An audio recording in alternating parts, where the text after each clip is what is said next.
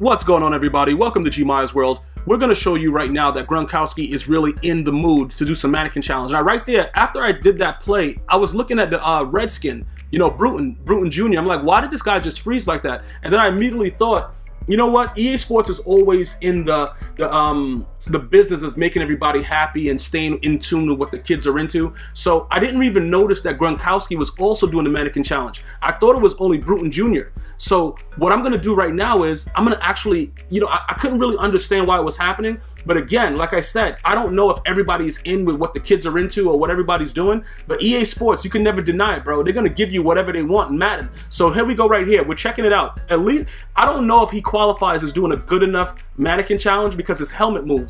And you see what I'm saying? Like, he's frozen. I think he's doing a good job with that, but his helmet is moving. So I'm gonna go ahead and give him a D, okay, for his mannequin challenge. But Gronk, though, I didn't really notice Gronk till I looked to the right side. I'm looking, I'm like, what the hell is Bruton doing? And then I looked to the right side, I'm like, oh snap, Gronk is in, you know, he's in the spirit too. You know, Gronk's kind of dude to go butt naked on the yacht and just be, you know, have it streaming on whatever, on Facebook. So, you know, he's always into what the kids are into also. You know what I'm saying? Having fun, you know, doing a good job, stuff like that. So let's look at Gronk though, because I don't think that Gronk's helmet moves. So I'm gonna go ahead and give Gronk an A on this mannequin challenge. And I'm gonna go ahead and give EA Sports an A+ for putting this in the game to make everybody understand that they're also hip to what everybody else is doing. Not only can you guys do a mannequin challenge, EA Sports can too. So don't ever think that EA Sports doesn't care about the consumers, because this right here is an outright joke, but it actually is really, really good at what they're doing. I think both of them are doing pretty well, and he gets moved and still doesn't, you know, actually move.